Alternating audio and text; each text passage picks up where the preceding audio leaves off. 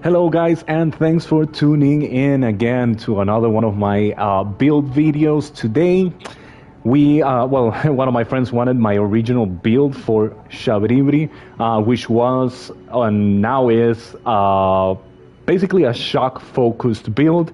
I did have a lot of fun playing the Rhino, so I went ahead and I changed my original build to another tank build. I mean, being fair, tanks right now just run over everything. The amount of AP values, the attitude stability is just insane. So it's amazing to trade damage. This build, in particular, is going to make you very strong at pretty much all ranges. You have for close range, you have the two pistols, the shock pistols, and for back, you have the deadly needle launchers that we all know they are OP as hell. So you know that this build is going to wreck people in the nest. Let's go ahead and what we have on it. Now, if you like these videos, remember to subscribe so that you can catch them. And if you like Mortal Kombat or want to see some Mortal Kombat 1 gameplay and some tips and stuff like that, they're also coming soon, okay? Mostly, what I like playing is like Mortal Kombat, I like Doom, and I like From Software. That's my gig here, so only quality, bruh. Anyway, so let's go ahead and see what we're doing with this build. So we have, again, the V66 EG pistols, ridiculously strong. 104 attack power doesn't seem like a lot, but these weapons also add shock damage to the enemy, and after a while, the shock damage accumulates, and they get stunned and they get hit like a big chunk of HP. I'm assuming around 1500 should be the correct number. You can see like he shoots at him and then the electricity keeps like crackling, doing damage for a little longer. And you get one of the bars, a yellow bar, that once it reaches maximum, then you get stunned for a second and you also receive a damage. Like you also get damaged. So it's interesting because even if this weapon does not have any significant impact at just 54, you still are able to stun your opponent. Especially in combination with the extremely powerful needle launchers. Like, I honestly would like to see the ammunition beast to be brought down. Like, honestly, like this shouldn't have more than 10 shots. Like, what are we doing here? The weight is almost meaningless for what it does. The energy load is there, like 825 is a lot of energy load, but it does do 1000 damage, it does 900 impact, and again, this weapon does that electricity effect, plus it does an explosion, so you also have area of effect, projectile speed, damage, impact, all of it in a single package, and just for 6000 weight. So incredibly strong weapon, maybe a little too much. So that's what we were using for attack. That and the assault armor for whenever they get close, you will wreck them. Again, I am a strong believer in the assault armor. It is my preferred style, so all of my builds have it, unless, well, so far all of my builds have it. So yeah, let's go for the head. The head is the VP44D. As you can see, here you can compare it to the Mind Beta. Mind Beta is one of the heads that people recommend the most. It does have better energy load. It does have worse weight. Now, the reason why I use the VP44D is because you do get 310 more AP in exchange for like 15 attitude stability. So it kind of depends on what you want. It also has better system recovery, but it had like the Mind Beta is a very good one. You're sacrificing like 300 AP. You're sacrificing anti-energy defense and anti-explosive defense. But you do have better attitude stability by 15. You have better system recovery, which helps you with effects like the electricity one that we're talking about and fire. It has a better scan distance, even if the scan duration is 2.4 seconds less. The scan distance is 10 more, and the scan standby time, basically the refresh rate for your, to do the scan is a whole 1 second faster. Personally, since this is a tank build, I went with the VP 44D because I just enjoy having those 300 more AP are totally worth it when it comes to combat, and everything else the head brings to the table is just, it's pretty great. Plus, it looks pretty great. But if you want to change it and you don't mind having 300 less HP, then the Mind Beta will be your first choice. Second choice, probably the Varial, although you are sacrificing a lot more of attitude stability, but you are getting it back in insane defense performance, right? Plus looks, because this head looks dope. Anyhow, so that's for the head. The core, we are using the V48. You may or may not know or by now, but most of my heavy builds use this thing because of the very high generator energy output. If you would like to swap it out for something else, go ahead. Something like the main dish would probably be a good recommendation. You would get a lot better when it comes to generator supply output, which makes that your energy recharge delay is a lot faster, but you are sacrificing a big chunk of efficiency here. That's the name of the game. So if you are willing to do that sacrifice plus sacrificing AP, although you do get a better defense and attitude stability, then just go ahead and do the swap. These two are possibly the best two chests or torsos for this build. Then for the arms, I have been using a lot, and I still use a lot of the Tian Lao, so I wanted to try something different, and I sacrificed the AP for more defense. In this case, we do have a good defenses all the way up to 1200 plus on all of them. Almost 1300, so on this too, so pretty good defense value considering the huge amount of AP that we have, almost 18k. Additionally, the weapon it's pretty much a defensive piece. I really like the style too, so this build, like tank legs, let you come in and out with stuff, so don't worry too much about it. Like when it comes to the head, the torso, well, mostly the head and the arms, you can swap them in and out. The torso maybe not so much because it does give you a gigantic boost when it comes to the energy output efficiency. So if you change it, well, that's up to you, right? And finally, the Mordemisa, since this is effectively a tank build. Now for the FCS, we are using the extremely overpowered, although energy inefficient Walter 001, which will give us a big boost at medium range, which is mostly the range that we're going to be fighting at. And pretty decent long range in case you want to try and snipe with the needle launchers. We have 50 close range assist. Trust me, like, it's more than enough. Like, it's very difficult anyways to miss when it comes in close range. Like, you have to be like really stiff to miss at close range. So yeah, that's the FCS that we're working with. And finally, we have the generator, the VP20D. Because of the massive energy output, it gives us the energy that we need. Plus, the post energy supply recovery is pretty good, and the energy recharge is up there too. So, all in all, a very solid tank build. Let's go ahead and check the damage on this thing.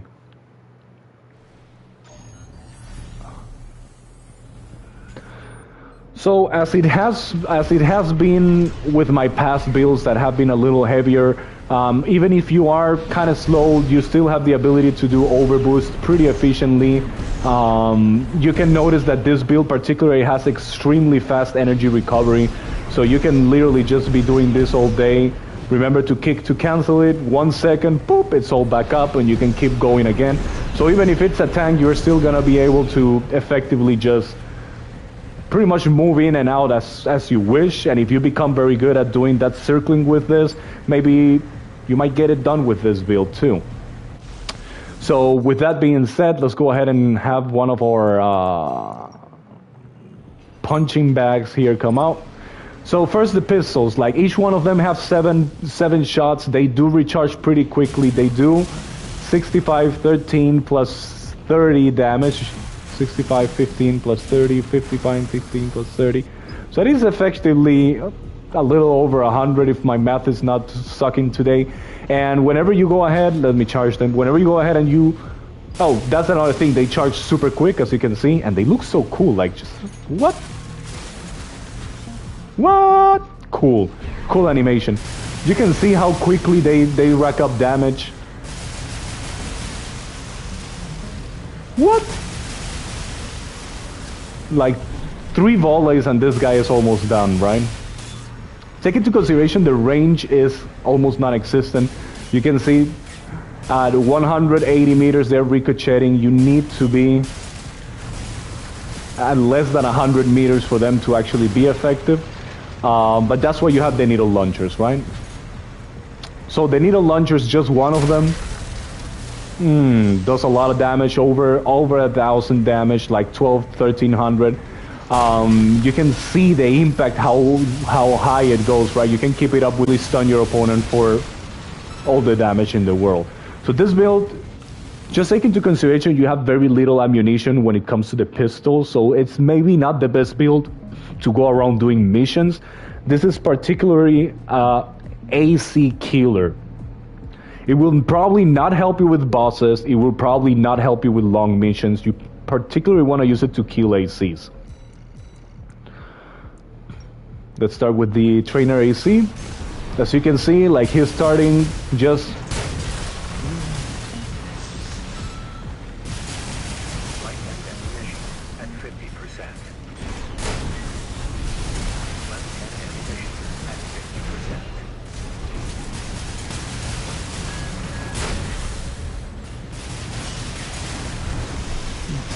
the faster you connect the needle launchers, the better. If you're fighting an opponent and he's very mobile, maybe you want to use one of them at a time. Like, you know, you're reloading. 1, 2. You wait for them to reload. 1, 2. End game. Again, the needle launchers are one of the top weapons in this game right now. Like, I think they are the best back weapon there is. So obviously it's not surprising that this build is extremely strong. And you are going to be doing very good in the nest if you learn how to use those needle launchers. The pistols just make it very scary for them to approach you. Between the pistols and your assault armor, you are going to be able to simply wreck. If you want to try another type of like legs, go ahead, but this tank build lets you trade damage very comfortably. So I don't know, I thought it was a good idea making it a tank, and it does work pretty nicely. So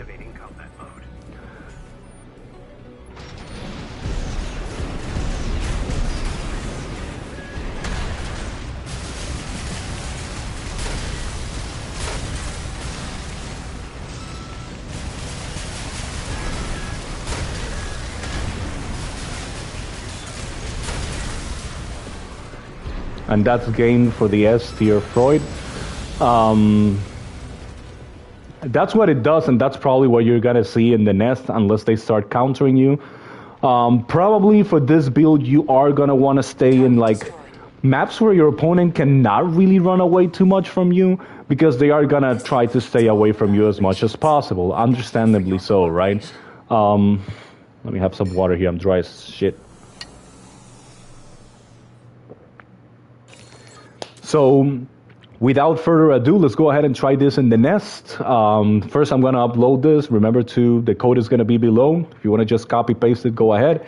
If you want to see more builds or incoming Mortal Kombat 1 content, just simply subscribe. It would be really appreciated. Let's see. So first, let's go ahead and upload this so you can give it a try yourself if you want. Obviously, just understand that most of these builds are attuned to my own playstyle, right? Armored Core has very little bad parts. Most of the parts are good. You just have to fine-tune the combination that works for them. So with this being said, if you feel something is not working as you expected, like for example the generator or the FCS or whatever, you can change it. But for my playstyle, this combination really has been pretty optimal. So that's a good thing and a great thing about From Software. They're not like other companies. They go ahead, you start the game, they're like, this is your starter stuff, and everything sucks, and after 2 hours of gameplay, you'll never see those things again. Nowadays, there's a lot of players that still use your basic orbit core and the crawler legs, because they have extremely low energy consumption and they like very highly energy efficient builds. So they still have a lot of space even in the meta, like the butt. The blade, the original blade you get, because of how high the critical damage it is on that thing, a lot of people still use it. I've even seen Ouroboros using it. So that's a good thing. Just take that into consideration. There is no bad parts. It's just how you use them and where you use them. There might be like 3 or 4 bad parts in all the 90 parts that they are for weapons, and there's even more when you consider the builds themselves. So without further ado, thank you very much for watching this video. Let's go ahead and get some nest matches in, and wish me luck. Let's see what's up. Enjoy.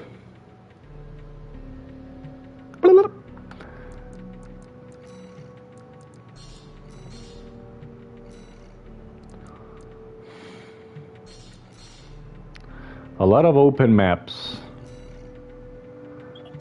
I don't want to play open maps, honestly. I'm not feeling trying to run behind people, and I'm not feeling having to dodge missiles. Like, you as a tank, you dislike missiles. You do not want to be a tank playing against missiles. Let's go ahead and use grid. Grid is kind of my jam. I think grid 86 is where I wanna fight. I don't want to give them a whole lot of space to basically run away or spam missiles. The good thing about this map is you can always go ahead and simply hide behind those little tank things. Check this guy, bro. Shadow Burp.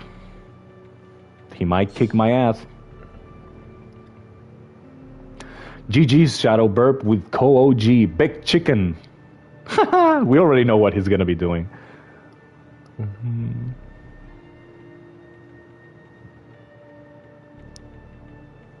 But that symbol is rad, bro. Shit is cool as fuck. Very cool.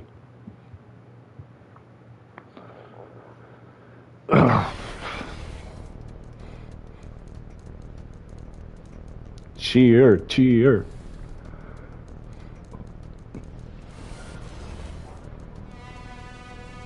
Bro, that's not the build to fight me. I hope this guy is incredibly good, because if not, he's gonna suffer so much, bro. I feel sorry for him already.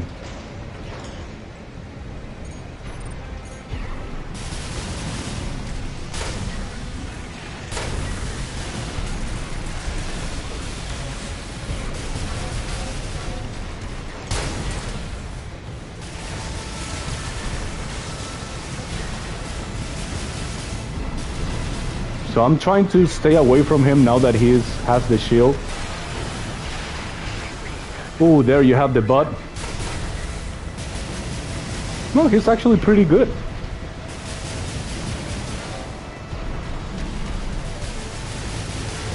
Oh, he's using Ouroboros Paladin build. I see what you're doing here, hey bro. Very interesting.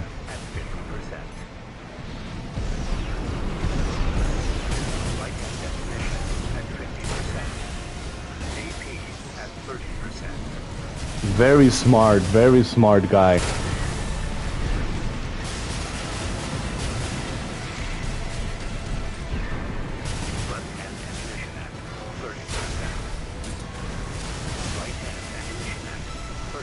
Very smart. Yeah, I've seen that build. That's a Paladin build from Ouroboros. Definitely annoying with those things.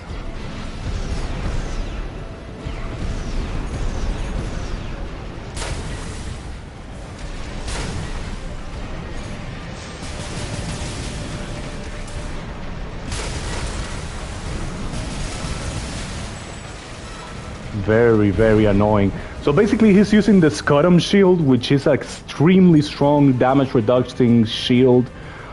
He's using the pistol, he's using the drones to keep the impact up, and then he's using the butt, which has, as I was mentioning casually, an extremely high what's his face?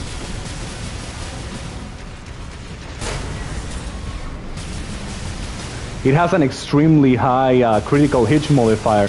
Now he's out of his shield.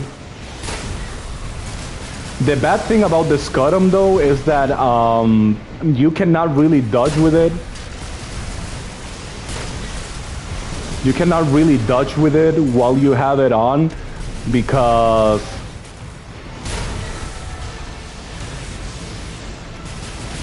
it overheats, right? And I know this very well because Wally, my build, uses it, which means that he's not able to dodge all of those needle gun shots. So GG, KOG, that's definitely a good build. I mean, I saw the video for Ouroboros too, and I saw him using it. Regrettably, this is probably not the type of map you want to fight with it. Nachuiko, Night Train. Okay, let's see what's up here.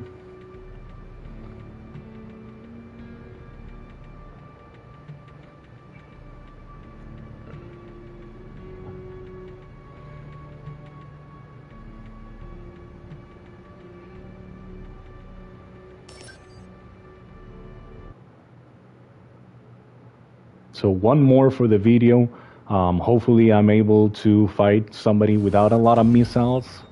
It's very annoying to fight as tank as missiles, but anything that's not missiles is gonna have a hard time against tanks. Double shotgun, double laser cannon. I think I'm done. That is horrible build. That's very difficult. This is gonna be horrible, guys.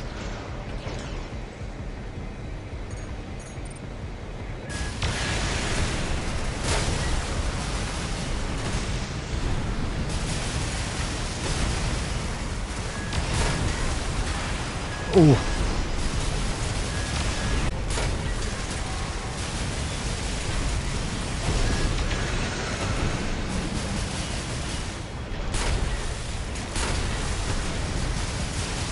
Ah, tank against tank. Ah. Oh, I'm feeling the pressure, bro. Ah, he stunned me.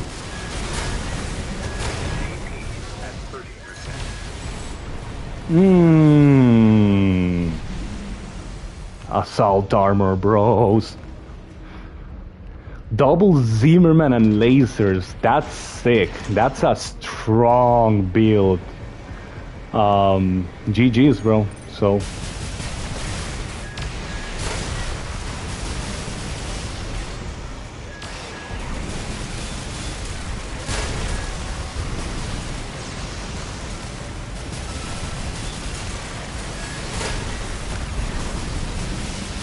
This is a tank twisted metal competition right here.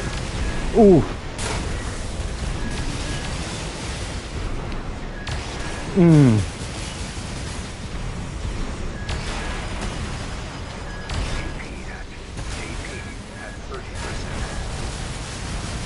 Ah, I'm gonna die. I'm dying.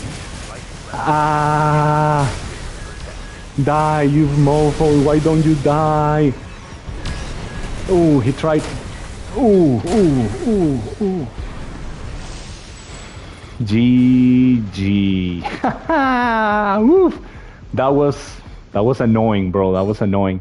So, well, that last match was just a tank versus tank for you guys. I hope you enjoyed watching this video. I'm gonna be posting another build later this week. Again, I am gonna be starting to post some Mortal Kombat 1 content too, so it's gonna come and go.